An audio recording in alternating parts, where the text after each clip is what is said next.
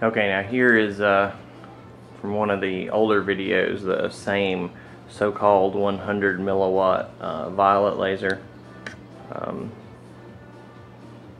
Here it is. Oh, all cool and pretty.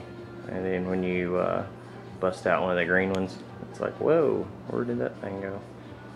So I guess we'll call this obligatory smoke test part 2 edition of violet.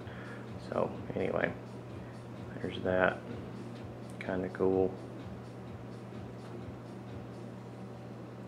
This would not be an advisable test without goggles. Yeah, that's how the mirror is friggin' pointed almost right at me, but I'm stepping way to the side of the camera before I get preached at by anyone. And then we have both of the green ones.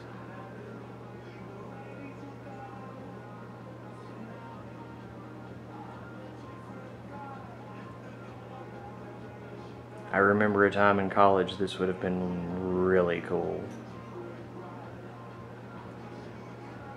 So hopefully this is coming through as cool to you guys as it is to me.